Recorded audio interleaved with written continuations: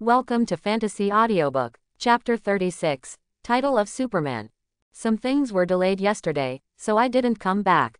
Carl recalled old memories. Before the parents in this world passed away, as Gwen's neighbor, his parents had a very good relationship with Gwen's parents. It's okay. My mother also said that if she sees you today, she will invite you to our house for dinner. Gwen put her little hands behind her back and blinked playfully. Carl looked at Gwen's pretty face, and after reacting, he said, "If there are no special circumstances, I will definitely go." I remember Mr. Carl, you seem to work in Queens, right? If you leave work earlier than I leave school, you can come and wait for me at the gate of our school. How about we come back together by then? Gwen blushed, looked up into Carl's clear eyes, and made a bold request. Come back together. But I only have motorcycles, if you don't mind, Gwen. Definitely don't mind. The motorcycle is actually quite good. Gwen shook her head, apparently not caring about such things. All right then, I'll wait for you at the gate of your school. It's Midtown Science High School, right? Yup. After a brief chat with Gwen, Carl went to work. While driving the motorcycle, Carl clicked on the storage space of the system. The female assistant's extraction card obtained from the previous mission was quietly lying in the storage space of the system. Carl clicked on the details of this drawing card and read its introduction carefully. Open black lens bracket, female assistant, draw card, close black lens bracket. Introduction. You can choose one of the following characters as your assistant. Available roles: Catwoman. Optional role: Invisible Woman. Optional role: Mercy. Optional role: Tifa Lockhart. Seeing clearly the characters that can be selected in the drawing card, Carl's expression became weird. Catwoman and Invisible Woman are two candidates Carl can understand. After all, both of them are characters in the American comics world. Tifa and Mercy. Carl remembers that they are not the characters in the 3D anime system. The characters in this anime can also be selected as female assistants. They don't seem to be from the American comics world, do they? Answer to the host: Tifa and Mercy are game characters. Close black lens bracket. Carl's face froze, as if he had exposed something just now. In fact, character draw cards of the type similar to draw cards have a chance to appear characters from non-American comics worlds, so this probability is normal. Close black lens bracket. I see. After the host selects characters, when the characters are summoned to this world, these characters will offer their bodies and hearts to the host. Close black lens bracket. Really? Carl understood what the system meant. Then, Carl's eyes slowly focused on the last optional character. First of all, Carl definitely wouldn't have chosen someone from the American comics world. Because they all live in the American comics world, Carl has already met Catwoman. Will the day when he meets the Invisible Woman be far behind? So in Carl's opinion, choosing a character from the American comics world is the most unwise. Since drawing cards can summon people from other worlds, Carl will naturally choose people from other worlds first. There is a good saying: the West cannot live without Jerusalem. Carl doesn't need hesitation at all. After the character is selected, the system only gives the words that the character is being summoned and asks Carl to wait. At this time, Carl also parked the motorcycle at the parking spot downstairs of the clinic. If it hadn't been for the promise that Gwen would pick her up at the school gate today, Carl wouldn't even have the idea of driving a motorcycle. Carl can now fly directly if he wants to go to work, or he can run at high speed like the Flash. These means of transportation on the Blue Star. Carl is actually very tasteless, and he can definitely play with it when he is definitely free. When going to work is the rush hour with the most traffic on the road, and it is easy to get stuck in traffic, Carl doesn't want to waste his time on this. Carl was also surprised to see Harley standing at the door of the clinic lobby. Who would have thought that after experiencing the dangers of Gotham City yesterday, Harley could come so early? Looking at Harley like this, it's like nothing happened. As expected of a psychiatrist, this kind of psychological quality is indeed much stronger than that of ordinary people. In fact, after experiencing yesterday's kidnapping by the Riddler, Harley rushed back to NY overnight. Harley, who looked left and right, saw Carl walking into the clinic, and immediately walked up to him. Sticking his head out against Carl's body, Harley was sniffing Carl's scent. Harley, are you? Carl couldn't help taking a step back. Harley always feels like a puppy. Sure enough, Harley stood still, tapped his palms lightly, and made a sure voice. Carl, I didn't expect you and that Superman to wear the same perfume. Huh. Carl assured him that he was definitely not wearing any perfume. Generally speaking, men use perfume basically to cover up their body odor. But Carl doesn't smell much, so naturally he doesn't wear any perfume. I don't wear perfume, but then again, Harley, the Superman you're referring to is. Harley looked at Carl in astonishment. Dr. Carl, why don't you pay more attention to the news? Didn't I tell you last night that the mutant in the black battle suit saved me?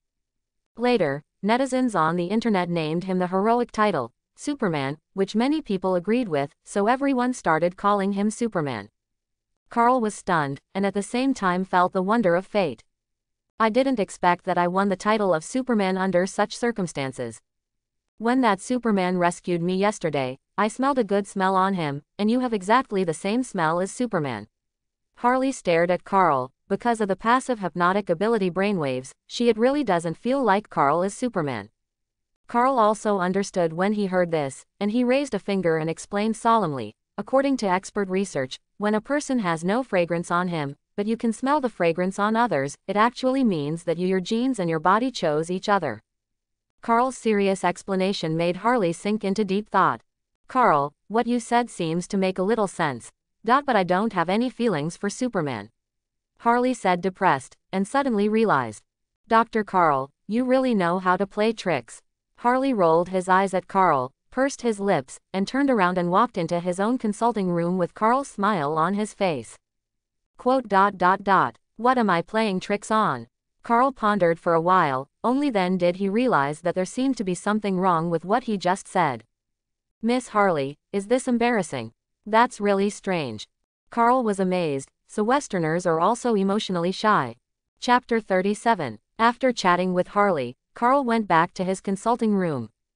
Just sitting on the chair at the desk, the system also issued a daily task. Like yesterday's daily task, Carl also needs to give a patient psychological counseling treatment. It's just that the rewards for this mission are completely different from yesterday's. Daily task. Complete psychological counseling treatment for a patient. Task reward, 500 points. Close black lens bracket. Is it different from yesterday's task reward? What is the use of this point? As soon as doubts appeared in Carl's mind, a systematic explanation emerged in his mind. It turns out that the functions of the system have not been fully activated. After Carl triggers a special task, the system will perform a version upgrade. The updated system will open the system point mall, and Carl can buy various things in the point mall. So, this point is quite valuable. After Carl understood the function of points, there was a knock on the door of the consulting room. The front desk knocked lightly on the door of the clinic, and slowly pushed the door open after obtaining Carl's permission. Looking at Carl sitting at the desk, the front desk reacted and said, Dr. Carl, this lady claims to be your assistant. She is here to report today and is ready to go to work. After the assistant finished speaking, his eyes once again focused on the woman standing beside him who could be called a true goddess. They are both women, but the girl standing beside her is not only tall, but also has beautiful facial features. The female receptionist felt that this woman was prettier than the boss Harley. She had never seen such a beautiful person. Most importantly, she also has a perfect plump figure, and her voice is very gentle and pleasant. The female receptionist was very envious, and at the same time, she also understood why this Dr. Carl looked down on her. Looking at that pretty face, the female receptionist feels like she is dreaming now. I can't imagine that someone's facial features can be so perfect. I feel ashamed just standing next to her. Dr. Carl's aesthetics are really vicious. The person standing next to the female receptionist is Tifa summoned from the drawing card. Carl's eyes fell on Tifa at the moment as well. Looking at the glamorous and mature Tifa, Carl was also amazed by Tifa's beautiful face. In the past, he always saw the 3D modeling image on the screen. Now, after seeing the real person, Carl couldn't help giving a thumbs up to the female assistant he chose. Tifa was wearing a lady's business suit, and her figure belonged to the slim and plump type. Under this lady's professional suit, Tifa's figure can be said to be displayed flawlessly. Especially those slender legs wrapped in black silk. Definitely a full plus. Carl looked up, and Tifa's smooth black hair was not pulled back, but fell on her slender waist, exuding an intellectual beauty. This style of dressing is definitely the type that can make most men's blood boil. Dr. Carl. Tifa's burgundy eyes fell on Carl, and she saluted him very politely. Carl nodded and stood up with a smile. Miss Tifa, since you're here, I can take you to the boss to sign the contract. Hearing the conversation between the two, the female receptionist turned and left in a very witty manner. In Harley Quinn's office, Harley's eyes were fixed on Tifa. She never expected that the female assistant selected by Carl could be so beautiful. In which talent market is this the best talent selected? The face is unbelievably beautiful, and the figure is also ridiculously good. Damn it, why are her breasts so much bigger than her own? Damn Carl, is he picking a female assistant or a wife? Harley growled inwardly, but at the same time felt helpless. In the end, they had to come up with a contract and signed a labor contract with Tifa.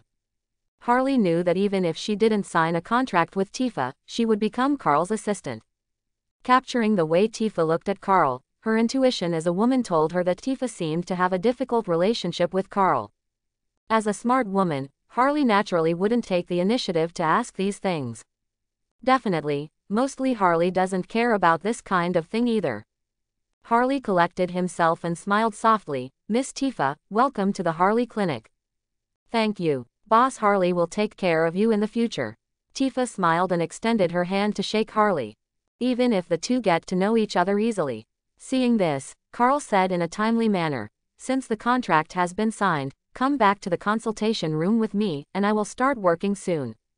Carl saw a patient passing by outside the aisle, and that direction was exactly where his consulting room was. Obviously, this patient came to Carl for psychological counseling. Staring at the figures of the two people who disappeared into his office, Harley folded his arms and leaned against the back of the chair, and began to think about one thing. Should I be more proactive? Carl is indeed an excellent man, with a handsome appearance and a good figure, and he has made a lot of achievements in the field of psychology that he is good at. Such an excellent man, Harley naturally liked it. Definitely, such an excellent man will also have many competitors at the same time. Harley thought of Tifa, and suddenly felt that he should have a deeper understanding of how many beautiful women Carl has around him. Chapter 38. Today Carl sees more than 10 patients. Some of these patients suffer from depression, while others suffer from emotional breakdown caused by too much stress in life. Definitely, some patients do have some mental problems. Carl patiently counseled them one by one, and also prescribed some medicine for them to go back to take. As Carl's assistant, Tifa's performance at work for the first time today is indeed satisfactory. Tifa wasn't very familiar with psychotherapy, but she was there to help Carl whenever he asked her to.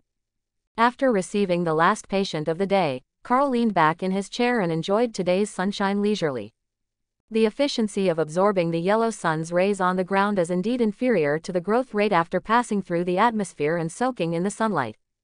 But with Carl's current physical fitness, sunbathing on the ground is actually the best choice. Before Carl was floating in the outer space of the planet to bask in the sun, that distance is actually the limit that Carl can get close to the sun at present. If the sun is too close, Carl's cells are at risk of being exploded by energy and going to death. In the DC Comics, Superman is not without the energy of the yellow sun. Only when his physical fitness improves to a certain level, can Carl gradually close the distance between himself and the sun.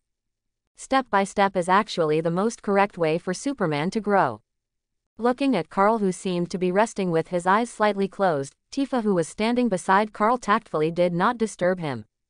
A few minutes later, Carl's voice sounded in the consulting room. Tifa, you mentioned that you own a bar in the previous chat. Yes, Master Carl. Dr. Carl, I do have a bar, and the business of the bar has been entrusted to a friend to take care of it. Tifa gently brushed a strand of hair from her temples behind her ear, and responded softly, Carl. Carl nodded. On the surface, his expression didn't change, but in fact, he was surprised by the power of the female assistant's drawing card. I thought that the female assistant's drawing card was to summon characters from other worlds to this world out of thin air. Katifa's description of her own situation let Carl know that he was wrong. The female assistant drawing card can not only summon people into this world, but also arrange their identities and memories reasonably. In this world, Tifa not only opened a bar of her own, but also had some friends. The drawing card reasonably arranges characters from other worlds to appear in this world, so that no one can notice the slightest abnormality. It was as if Tifa had always lived in this world. When he came back to his senses, Carl looked at the time, and it was already time to get off work. Okay, Tifa, let's stop here today. You can get off work, and I have to pack up and go home. When Tifa heard this, she immediately bowed and nodded. Dr. Carl, then I'll go back first. Seeing the back of Tifa about to leave the consultation room, Carl suddenly said, tomorrow is a weekend, Tifa, I will go to your bar then. Tifa paused, and she turned around with a joyful smile on her face. Then it's settled, I will personally cook for you, Dr. Carl. After Tifa left, Carl simply tidied up the office. He is now heading to Midtown Science High School. Gwen Stacy and her mother invited Carl over for dinner this evening. Naturally, Carl can't live up to the kindness of others. Neighbors can't see each other without looking up and down. It's not good not to be invited by others. In front of Midtown Science High School, Carl took off his helmet and parked the cool motorcycle he was riding aside. Carl appeared at the gate of the high school, which attracted the attention of many students. The male students focus most of their attention on Carl's motorcycle, and the attention of those young and beautiful female students, all focused on the handsome Carl. Even though Carl is wearing casual clothes, some female students with vicious eyes can clearly feel Carl's perfect and stylish figure under the clothes.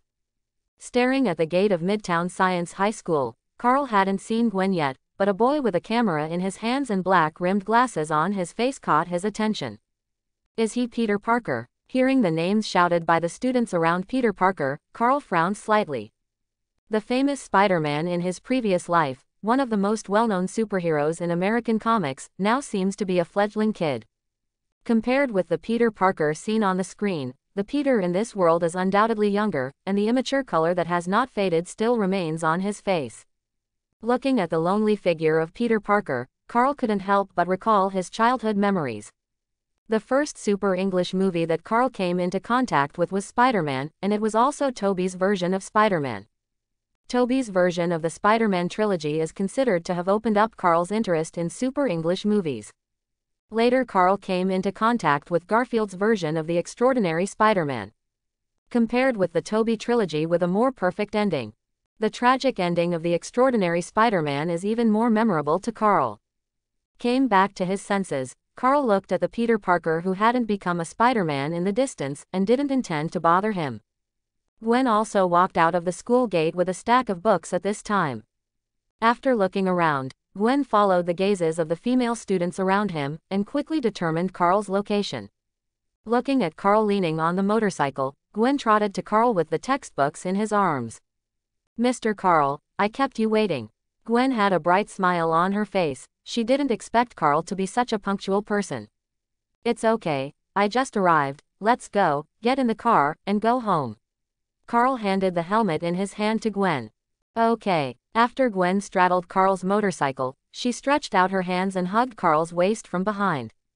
Feeling Carl's strong figure, Gwen's face flushed slightly. Gwen could feel Carl's hard, lumpy abs even with his clothes on. Does Mr. Carl usually exercise? Gwen couldn't help thinking in his mind. In Gwen's wild thoughts, the two stopped in front of an intersection with traffic lights. Looking at the intersection that just turned into a red light ahead, Carl turned his head and looked around boredly. Then, his eyes suddenly focused on the luxurious sports car on the left. Definitely, the sports car isn't what attracts Carl, it's mainly the presence of the luxury sports car. This look is actually Tony Stark. Chapter 39. Carl was quite familiar with the figure sitting on the sports car. In the previous life, before the rise of Marvel movies, Iron Man was only a second and third tier character in the comics. Later, Downey starred in Tony Stark, abruptly turning this second-line character in the comics into one of the world's famous superheroes.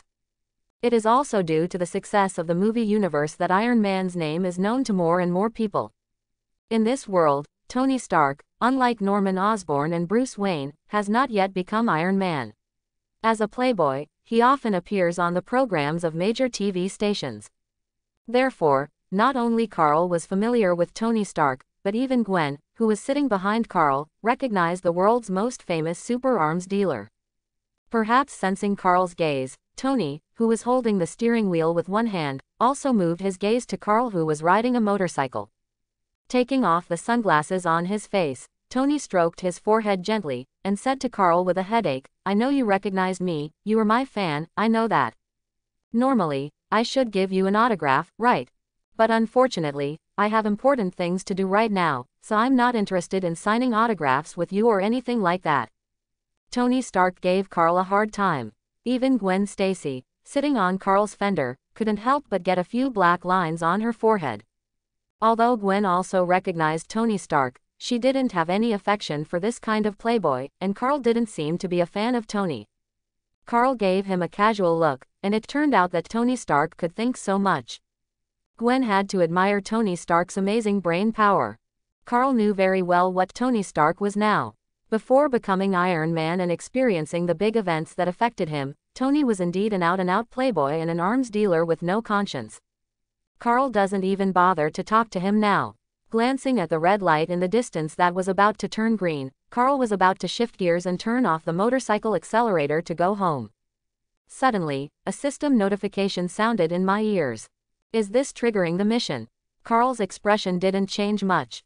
Because Carl has basically figured out the triggering rule of this system task in his body. To put it simply, as long as Carl meets a superhero in the American comics world, there is a high probability that the task will be triggered. After several days of research, Carl found 2 ways to increase the progress of the Superman template integrate. The first way is to contact characters like superhero to trigger system tasks. The second method is simple. Killing the supervillain directly can also increase the integration progress of the Superman template. Carl didn't know if it was because the Riddler he had killed was too weak, but killing him himself only increased the steel-bodied Superman's integration progress by 0.1%. The benefits of stretching the hips did not arouse Carl's slightest interest. Therefore, Carl plans to develop for a period of time, and then pick some stronger villains to kill them to see if they can increase the income. There are many powerful villains in the world of American comics. When he came back to his senses, Carl's eyes moved to the mission that had just been released in front of him. Open black lens bracket ding. Trigger the mission. Please go to the cave in the Middle East to rescue Tony Stark after 30 days. Close black lens bracket. Mission completion reward. Steel body Superman template integrate progress increased by 0.2%. Silver Superman template integrate progress increased by 0.2%. Is there a total of 0.4% of the integration progress?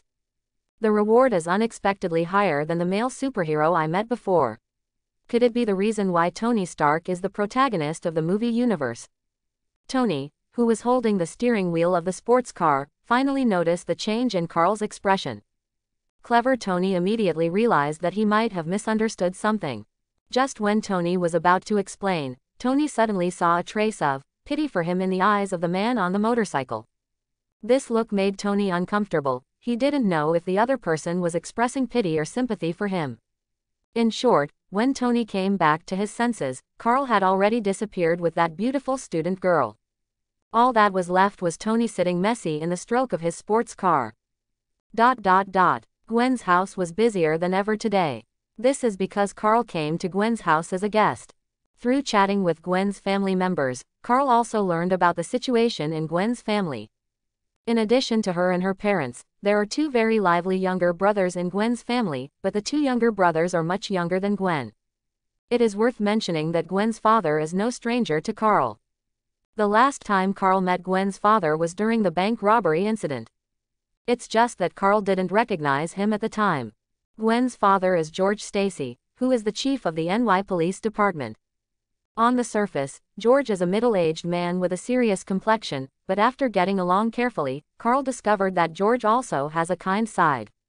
Chapter 40. George's kindness is basically only shown in front of his daughter Gwen.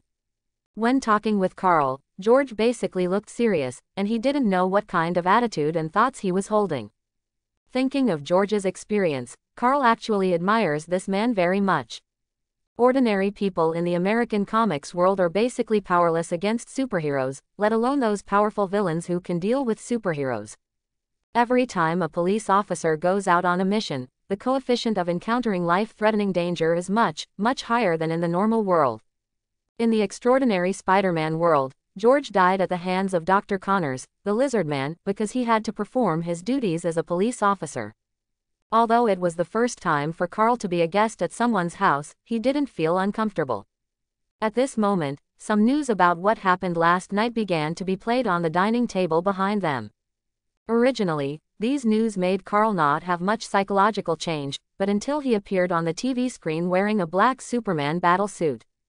Gwen's two younger brothers were obviously very interested in Superman's news, and the two, who were bored while eating dinner, were now watching TV with great interest. Gwen's mother couldn't help asking, "George, how is it? Have you tracked down this Superman?" George's face froze. Thinking of the media's evaluation of the NY police during the morning news, he felt inexplicably sullen. Gwen seemed to see that George was a little blocked, so she comforted, "Father, in fact, things may not be that bad in my opinion. Maybe Superman just wants to help the police fight criminals." George frowned, put down the knife and fork in his hand, and said, "It's our police's job to fight criminals, not the job of these so-called superheroes. What's more, this guy who everyone calls a superhero can only be called an anti-hero in my opinion. Using your own ability to take the lives of others without going through legal procedures is also a crime." Carl didn't have any psychological fluctuations, he didn't think there was anything wrong with what he did. Thoughts: this world is a world where strength speaks. The fact that George could say this was based on how little he knew about the world as an ordinary person. The more George learned about the world, the more he realized that sometimes the best way to deal with these criminals is to have power over power. Seemingly aware that the atmosphere seemed a bit dignified, Gwen immediately changed the subject with a smile. George came back to his senses, looked at everyone present, and knew that he had said too much. Carl took over the topic that Gwen had transferred, and soon chatted with everyone, talking and laughing. Carl and the Gwen family get along very well. A dinner is over quickly. Bathed in the refreshing night breeze, Carl and Gwen were taking a walk outside. According to Gwen, walking around after eating helps digestion. On weekdays, Gwen's father George would basically not allow her to go out after dinner. Because NY City at night is far more dangerous than during the day, if some young girls go out at night, they are easily targeted by some gangsters. George, who is in charge of security in NY, knows this very well. But considering Carl's strength, George allowed Gwen to go out for a walk for the first time today. "Carl, tomorrow is a weekend. I'm going to Osborne to study. Can you pick me up then?" Gwen looked at Carl courageously. Carl paused and said in surprise, "Go to study at Osborne Company? Gwen, you are so amazing. Ordinary people don't even have the qualifications to enter that company. As a world-class enterprise, Osborne Company is astounding in its scale. Because my original study direction is more biased towards biological genes, I can only get the qualification to study as Dr. Connor's assistant." "I see." Carl nodded and gave a thumbs up. "Student Gwen, I really can't see that you are still a super student." Being praised so much by Carl, Gwen's little face was flushed, and she was really a little shy. "Your proposal, I agree, I will pick you up then. You should take the phone with you, right? Remember to answer my call." "Then thank you, Carl." Gwen smiled happily. After nightfall, there are fewer cars on the road, so it seems so quiet. Gwen walked slowly beside Carl and said softly. Carl nodded approvingly. He knew that Gwen was actively looking for a topic. So Carl also smiled and chatted with Gwen. "It's just that the law and order in the city will become very poor after night." The two were chatting, and unknowingly came to a street that Carl was familiar with. Carl is familiar with this street because he has taught several gang members who wanted to collect protection money here before. I thought that the 4 gang members would not appear here. But Carl, with his super keen senses, soon noticed that something was wrong around him. There are quite a few people on this street today, but these people have basically been observing Carl and Gwen Stacy beside him. In other words, these people are all in the same group. Carl also saw the faces of the 4 gangsters whom he had taught at this time. There was a murderous intent in Carl's heart. These guys are really ignorant. The last time I let them go, it was Carl who just crossed over and was in a good mood. Not every time, he will be so lucky. Gwen, who was talking and laughing with Carl just now, also noticed Carl's abnormality, and asked with doubts, "Carl, why did you stop suddenly?" "Several old friends I met a few days ago saw me, and they probably wanted to talk to me about old times." Friend. Gwen realized something was wrong. She looked around and noticed the situation on both sides of the street. There were at least a dozen people on both sides of the street she and Carl were on. But these people are dressed in sleek clothes, and they look like gangsters in NY City. Each of them has tattoos on their arms, and Gwen can even clearly feel the malicious eyes these people are looking at her and Carl. Aware of these situations, Gwen also felt a sense of crisis in his heart. "Carl, let's get out of here quickly." Gwen's heart tightened. Even if Carl is physically strong and able to fight, but the opponent has a lot of people and might have weapons such as knives and guns in his hands, how can Carl handle it? No matter how high the martial arts are, they are afraid of kitchen knives. Gwen knew very well that if they didn't leave quickly, the two of them would be in danger. Please like and subscribe.